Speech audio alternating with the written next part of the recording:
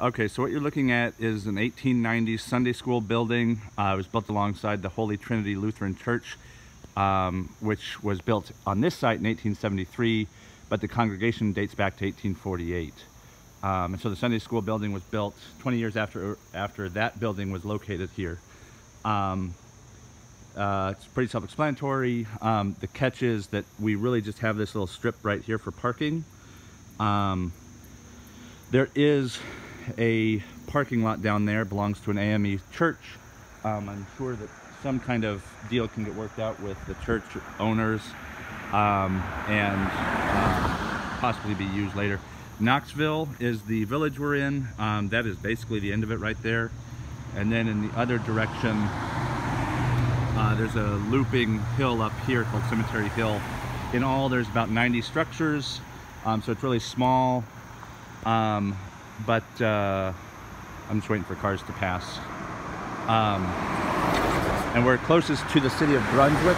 Brunswick is 2 miles off in that direction, and then Harper's Ferry is 5 miles in the other direction. So the exterior is asbestos siding. It's stable, it's not unsafe, but anytime we remove it, we'll have to take some precautions. So you can see there's 3 windows back, 1 window on either side, and a big red door. Inside, it's basically just a shell with a bunch of crap in there. The sticks and stuff that you see on the ground were from the ceiling, which I had to remove in order to pass VA inspection. It has been equipped with a heater in the past. I don't know how old it is. It also has some stuff inside here that could be of value, including at least 2 church pews here and here. And so in the back, you see where I have my books right now, about 3,000 books, not all of which are cataloged, but most of them are. And then this back area had an extension that my dad and I had to take out also to pass VA inspection.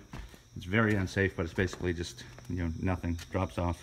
But we've got this beautiful area back here, and at some point I want to create a new deck here that connects to the deck for the main structure. So ideally all of this will be some kind of deck and or outdoor seating or entertainment area. As you can tell, we walked up a stage. It's something like 3 feet. It does have a circuit box. You're looking at some of the merchandise right now. It does have a circuit box.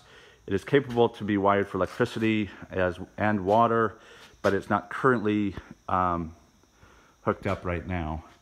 I don't know the exact square footage of it. You can see the front windows up here have colored window panes, and then the sides are all clear, and I'm missing the entire window there, which would be great for hanging artwork, other stained glass.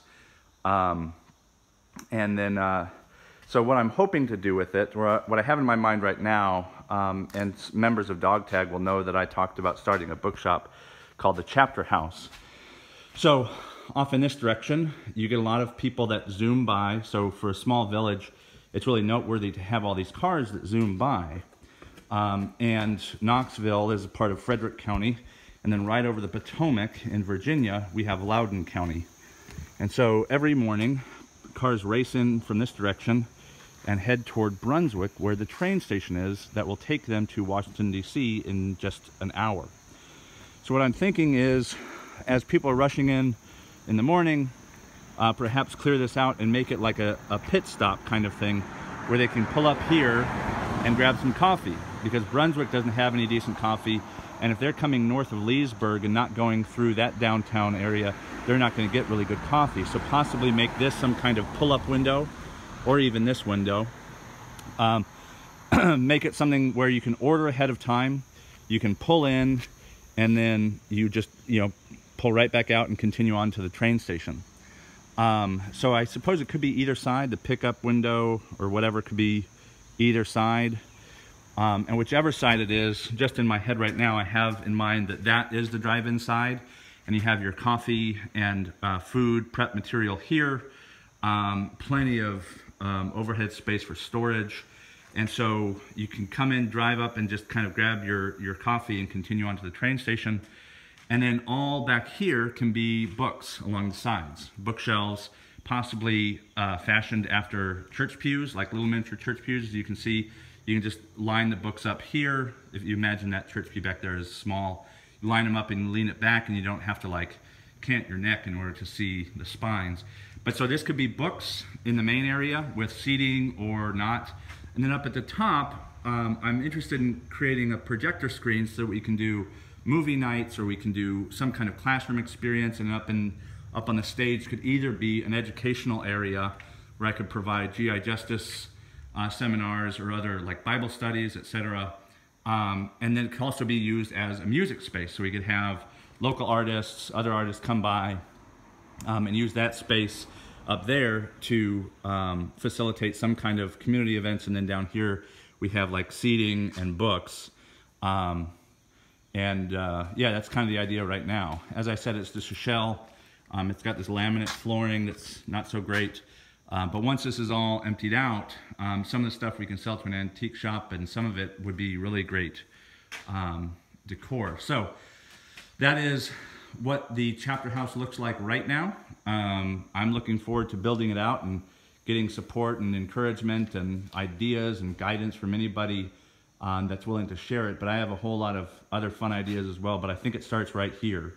A little bit of coffee to pull some cash flow and capture the value of people like wanting coffee before they jump on the train, and their only coffee options are really limited.